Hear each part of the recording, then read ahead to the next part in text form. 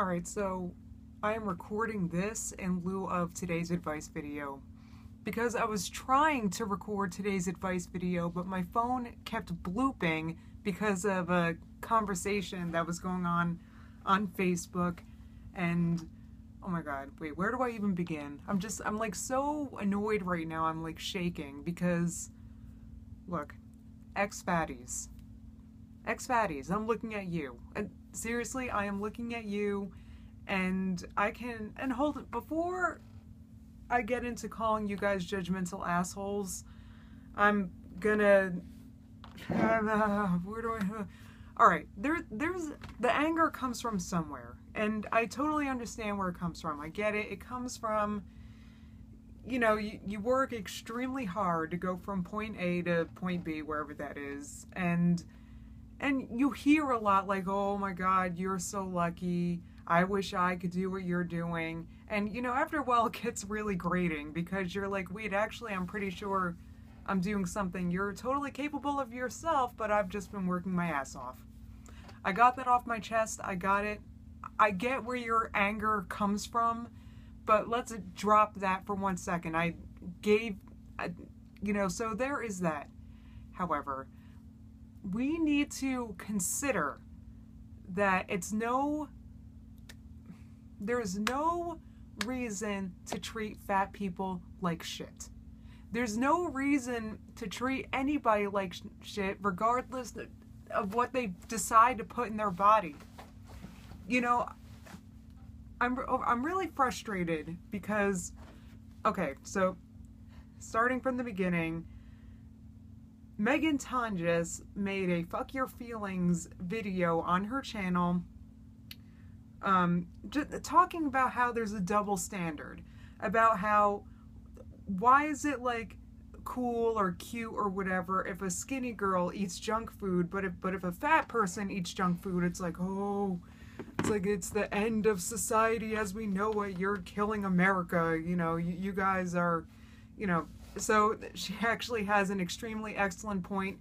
You can't deny that double standard that definitely exists.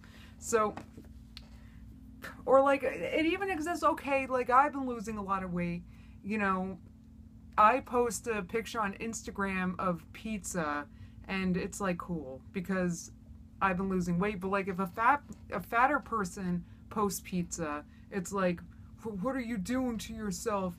You're killing yourself. I don't know. So anyway, so she made a video about it, and then BuzzFeed made an article about it. And Megan Tonjes posted on Facebook, she was like, the comments section, oh my god, because the comments are ridiculous. The comments are, they made me cry. They really did. And I don't know. So anyway, so I posted that on my Facebook, and I just said, you know, whatever someone decides to eat, it's no justification for you being an asshole. There's still a person that deserves to be treated with respect because they're people. And how dare you say those things to another person with feelings? Or, well, I didn't say all that, but I just posted it on my Facebook, just saying it. Whatever someone decides to do, like, it's no justification to be a bully. You know, we gotta like go back in our brain to what it was like when we were kids and we've been bullied. It fucking hurts, and it's senseless, and it's needless, and why even do it? It's not productive. You know, oh my god, the blooping won't stop. The blooping won't stop because apparently after you unfriend someone, they can still message you. Facebook, can you fix that, please? Anyway, so this guy, he's a minion, and we were friends on Facebook because we both had in common, you know, we had both lost quite a bit of weight eating paleo. And he was saying, he was basically saying, oh, when you have an audience of young kids, you have a duty to tell them to do the right thing. I get, look, asshole. All Megan Tonjes was ever saying is that irregardless of where you are in your health, in your mental health, in your physical health journey, that you need to love yourself. You need to love yourself. That's all she's saying. You don't, it doesn't matter. And then he's saying like all these judgy things like, oh, she should this or that. No, hey, how about this? How about you make a YouTube channel telling people how to eat? You know how that's not her job. That's not her job. If you feel like there's a lack of that on the internet, then you go ahead, take up that role. Because all Megan Tonjes has been trying to say is that wherever you are in your health journey, you should love yourself. And I feel like she's doing an excellent job of that.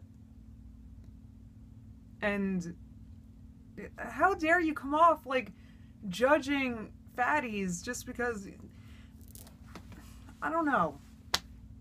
Get off, all you ex-fatties out there that are Judgertons, get off your freaking high horse, okay?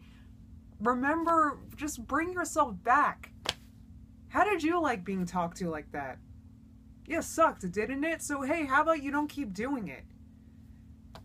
You're not no better. You're not a better person. You're just, I don't know, just don't judge people because of what they eat. Like, what the hell's your problem? I don't even know what else to say other than that. I'm just kind of like, and I've been frustrated with Ex Fatties for like a while because I've gotten to know quite a bit of them. And, you know, and I get, like I said, it can be frustrating, because there are some frustrating things about being an ex-fatty, like when I mentioned in the beginning of the video, but it doesn't mean that you treat them like shit. Like, remember what it was like before you lost weight. Remember what it was like. Like, before you lost weight, could you have even imagined yourself the weight you are now?